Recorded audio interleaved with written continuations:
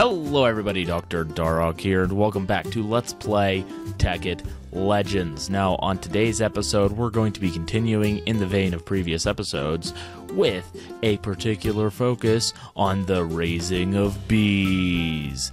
So, if that sounds like something that you want to be your beeswax, then make it your beeswax by watching this video. And don't forget to hit that like button, too. Okay, so, let's get started. Without further ado, actually, there's one slight bit of further ado. You see this thing right here in the middle of the screen? I'm circling with my cursor. I'm not really sure what that is. It's like a mirage or something. If I start moving this way, it like disappears, and I don't know what it is. So if anyone can shed some insight into what that might be. What is that? I'm here in the end so that I can pick up some of these ender hives and get some of these. I'm not sure if there's any way to reproduce these should I screw up and waste them, but I think that there's only these two. I don't think there are any others here for me to collect. So, oh, there's one more. Actually, two more. Oh, well, you see, that's what I get. That's what you'd get if you just if you just took my word for it. Here's what I've got. I've got 1, 2, 3 Ender Princesses, 4 Ender Princesses, and 4 Ender Drones, 3 Mysterious Combs.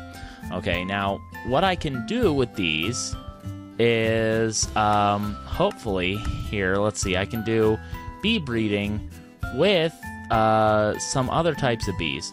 So I just wanted to like get these. Hold on. Yeah. So bee breeding. I can breed these Ender Drones with Spectral or Hermitic Princesses to make Spectral or Phantasmal. So I could make Phantasmal Queens by breeding... Why is that a queen? Why does that say queen? Should it be a queen? I'm not really sure. Diurnal, nocturnal. Oh well. Anyways... these Mysterious Combs, when placed through the centrifuge, can give pulsating propolis, which I need for pulsating mesh, which can be turned into ender pearls. So I don't really need it that much, honestly.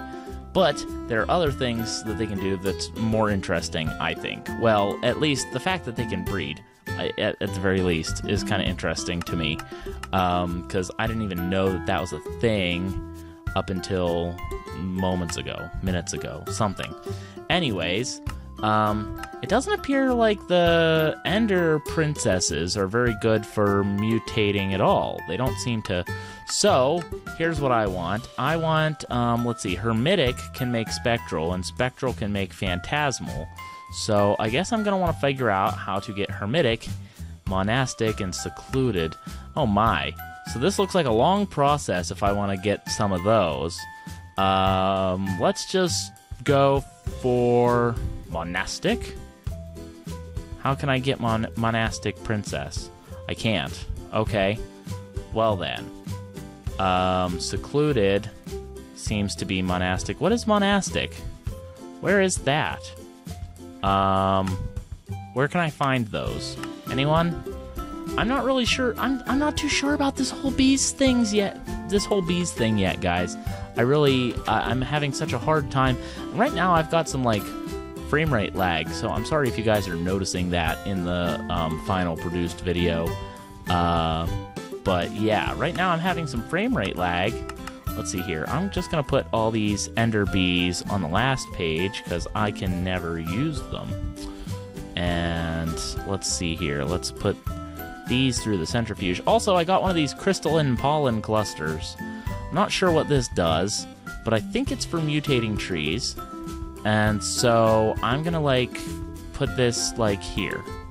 Do I do this? Do I put it in the leaves? Am I confused? I'm very confused. I'm very, very confused. Can I put that through the Beealizer and it'll tell me what it does? Like, please? No. Apparently not. Okay. So that's not how that works. What is this? Hello. Who do you think you are? die. Great. Okay, I feel like I'm making no progress very quickly.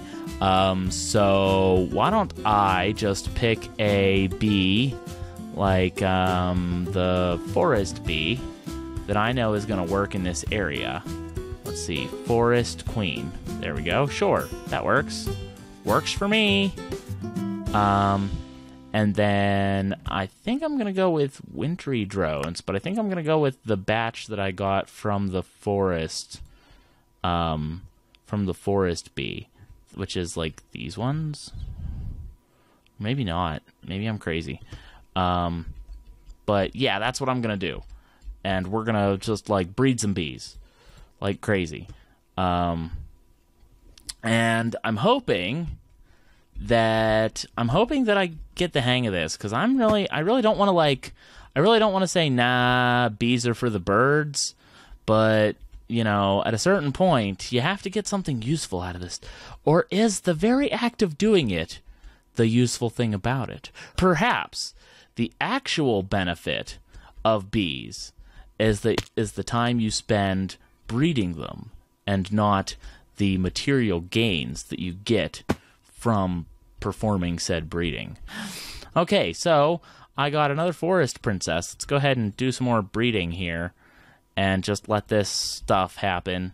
And these bees have a very accelerated life cycle compared to what it would normally be. But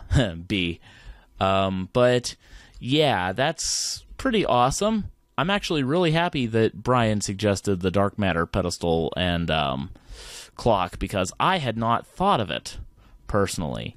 So thank you for that cool tip, because it's really made things go much quicker. So let's go ahead and put some honey drops in here and check this out. So shorter, slowest, slower, flowers, fertility 2xb. I don't know what that really means, but territory is 9 by 6 by 9.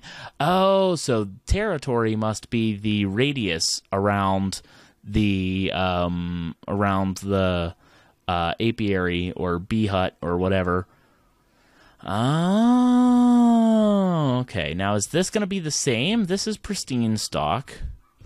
This is ignoble stock. And they are the same on everything except for whether they're pristine or ignoble. So what is the difference? Can someone give me a better explanation? I really don't understand that. However, what I do understand is that I've just got another Meadows Princess and a Meadows Drone and a Marshy Drone. So that's kind of cool. So let's take a look here. I want this Meadows Princess. I want to analyze it. It seems to have, let's see here. It's got flowers, shorter life, slowest worker, normal, both 1, normal, none, Meadows Marshy hybrid. Oh, it says that it's a Meadows Marshy hybrid. That's interesting. That's very interesting. So now what if I take that one, and instead of combining it with another Marshy Princess, I go back, or Marshy Drone, I go back to the Wintry Drones. So let's do wintry drones here.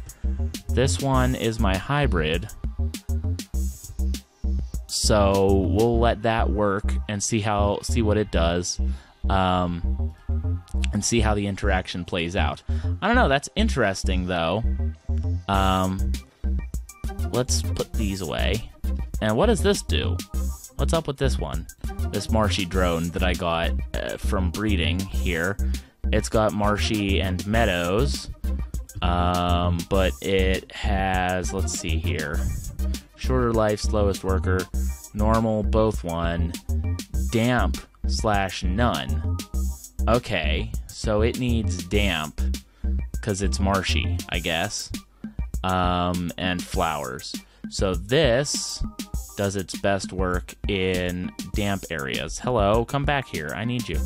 I need you. Alright. Well, guys, I did not achieve anything of note today other than going to the end and getting some end bees.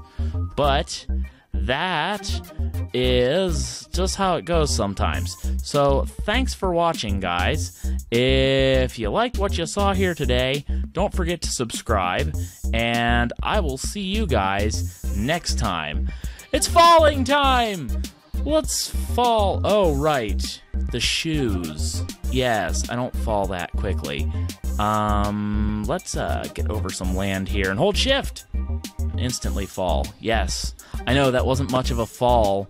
You didn't get to see the fall. It was more like an instant teleportation to the ground.